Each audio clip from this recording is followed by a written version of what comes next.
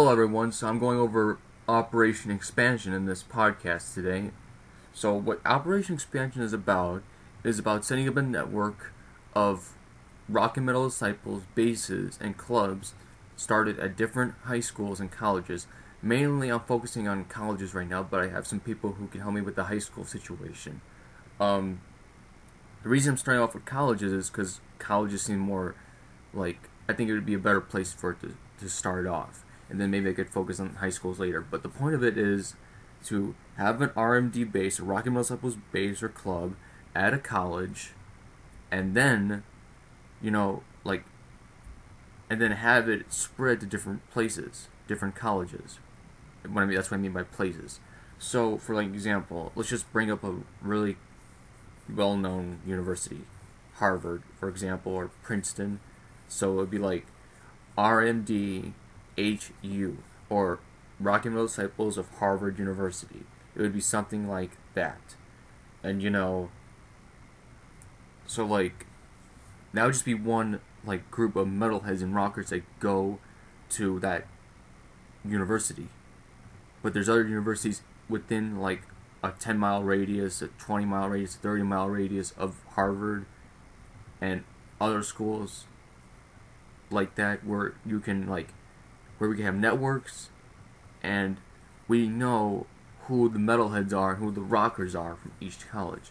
So like, if we know who everyone is from each college and university, then we can have a better system of communication, a better system of networking. The reason for that, a good reason for that would be it would keep us in better communication with each other. I mean, we know who's who, and for those who are in high school, it could actually be something good, because then you can talk to people who go to those colleges and universities, ask them about those colleges and universities and what they're like. The other reason is for those who are already in the university and colleges, we know who each other. We know who's who's a metalhead, who's a rocker. We know who is a rocker and a metalhead at different universities and different colleges. And with that, we can communicate with one another, and then we can throw parties. We can throw events and gatherings together. We can also form our own bands in our own separate clubs, and then we can have the bands come together, all the different bands come together and like play performances, or like we can have like a DJ party and play like rock and metal DJ music, and then like have people like have parties to that, and have a big party and like big social gatherings and stuff like that, and have a good time, and at the same time be in communication with one another. And then like if we're gonna go out into the business world,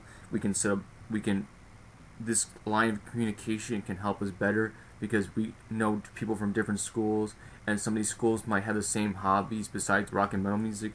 Like, for example, I'm into film, so if I meet another rocker and metalhead who's into film, then I can keep in communication with them, and we can make movies and stuff like that, and films, and have rock and metal music, an audio track, a soundtrack in that film. So that's the overall purpose of this. Is one, it actually fulfills the mission statements, both mission statements actually, because one, it's to unite rockers and metalheads closer. It does that by bringing more people together. Whereas if you're just on a college campus, and some people on your college campus, that's it. That's all you know. But if we have this system, then people from colleges within like 5 to 10 miles from you, or 20 miles, 30 miles, 40 miles, etc. The point is, but those people though. You know who those metalheads are. You know that they exist. So you can hang out with them too. You can go to their colleges. They can come to your college. You can also just go somewhere else. You don't have to go to each other's colleges. You can like have host gatherings. It'd be more social. There's a type of program already in colleges. There's a type of club in colleges. It's like Theta Alpha Omega. Don't count me on that one. I'll look that up and I'll fix the situation there. But when I was in college, when I was doing a college visit, there was a group just like that, and this group has clubs in over 400 different colleges and universities. That could be us too. That could be the Rock and Roll Disciples in over 400 different universities. So like, for people who might think, oh, this is impossible. It's definitely possible. It's definitely possible because it's been done before. Now, even if it wasn't done before, I would still try very hard to make it be the first. But we already have like another example of a group who has done this and has been successful. And I know us being rockers and metalheads that we can be just as successful as that as well. So that's the overall point of this. And I think it's a very good point. I think it's a good way of getting the RMD out into the real world. I think it's really like the first like real thing to try to make like us get out there into the real world, and then we can plan more stuff when we get more bases together. The college I'm going to, I already know some metalheads, so I'm gonna like try and get people together and try to form my own R&D club at my college. So I want the same thing to be done for other people who are going to colleges and universities. As for high school, the problem with high school is there are some really ignorant, arrogant people in high schools out there. So the problem with that is you can try, but you might encounter some resistance. You might encounter some like opposition. You might encounter them haters. But at the same time, you can tell them to F the haters. You can tell the haters to piss off. You don't have to take their crap either. And this is also a time where you can step up, fight for what you believe in, because you are a metalhead. You are a rocker. So don't let these posers tell you otherwise. Don't let these hipsters tell you otherwise. Don't let these jocks, these high school stereotype groups tell you otherwise. And even if they try to like bash you down, fight them back with words, mostly with words here, and try to say like, no, this is not true. You're full of crap, or you use much harsher words than that probably that I'm using on the internet, and I guess that's just in terms of high school. But you can't let these people bring you down. You gotta be strong. You gotta let the music help you out there too, because I believe that the music can help you out there as well, because that's what I use rock and metal music for sometimes. I use it to motivate me. Like if I'm working out, by the way, great workout music. But yeah, if I'm working out, I'm using rock and metal music. Why? Because it's the kind of music that pumps me up. So use that music to kind of pump you up too. That's what I'd say about it. Now like that's again with high schools, and the reason why I also bring it up is because we actually tried to have this work out. I guess the dude, his name is Zarov, and I'm sorry if I mispronounced your last name, dude, but like he tried doing this, and like a bunch of people at his high school, a bunch of just like very discriminating retards basically. And the funny thing about it is, we live in a world where like we claim to not be discriminating against one another and to not judge a book by its cover, but the real truth of the matter is, that's definitely not true at all. And just because we don't discriminate, there isn't as much so-called racial discrimination, even though we're not even separate races to begin with. But even though there's not as much racial discrimination as there is in the United States, I can't say for the rest of the world, but in the United States, we somehow get the idea that there isn't as much discrimination around. But discrimination comes in all different forms.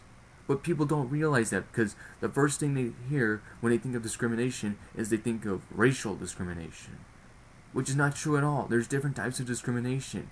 We're discriminated against because we listen to rock and metal music, and stupid, ignorant people out there just think, oh, that's devil music. But, that's really far from it.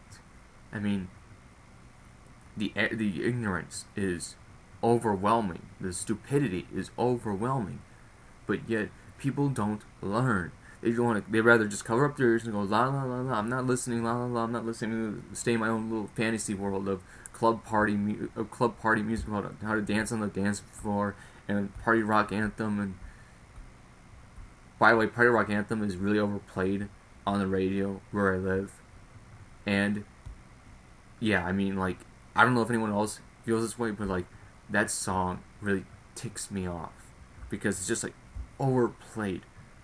And that's one thing I want to try to do with radio stations, is not have them overplay one or two songs over and over and over again. I swear I think I heard Party Rock Anthem one day played like 3 times in the radio, and it's like, are you kidding me with this? So that's another thing. Going with radio, just really quickly with radio here. Like, yeah, if we're gonna have our own radio stations, our own rock and metal radio stations, let's really not try to have that, because then you're just gonna ruin the song. That's what happened with this song, and like the Sexy I Know It song.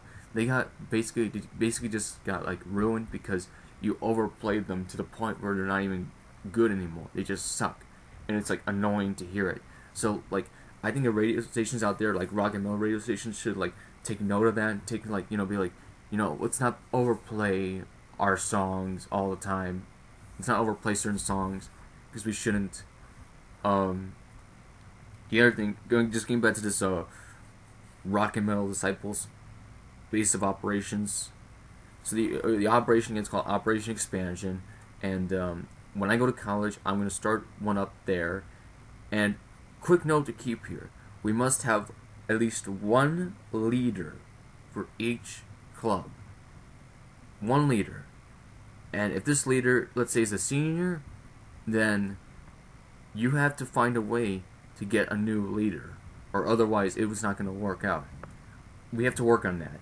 And if you're a freshman and you're a leader, at the end of the year, you get to decide. I'm thinking you should be allowed to stay if you want to, or you should be given the right to stay, unless you decline. And you're like, you know what? I don't want to do this anymore. I want someone else to be a leader, and you can handpick them, or you can vote for them. And that's what I think we should do. We should have some kind of like voting system where like we all get together and we pick a couple candidates or people who want to be like a leader, or like have a central committee or something like that, and like have like some kind of a thing like that. And it's very complicated because I haven't really thought this out yet. But I know we need to have at least like one person in a leadership position, or taking some kind of a leadership role in a way. So like a project manager in businesses, a project manager. So that's that. And so this is more from Operation Expansion, and different colleges and universities, just expand, and like have different rock and metal disciples groups everywhere. And if this works out, then we can all like communicate. It'll be great. We all know who the metalheads are. We all know who the rockers are. We can identify them. We know who they are. We can throw events. We can throw gatherings together at different colleges and universities. We can throw parties together. And it'd be great, because then we can rule the college scene. We can rule the university scene ourselves. We don't need to be isolated. This is why I'm doing this, because we don't need to be isolated like that. Let's have our own get-togethers. Let's have them be massive and big. We don't need to be isolated just because we go to a different college than another person. Just because I go to a different college than someone else, or I go to a different university than someone else, doesn't mean I need to be isolated from them. I hope you all take this very seriously, and peace.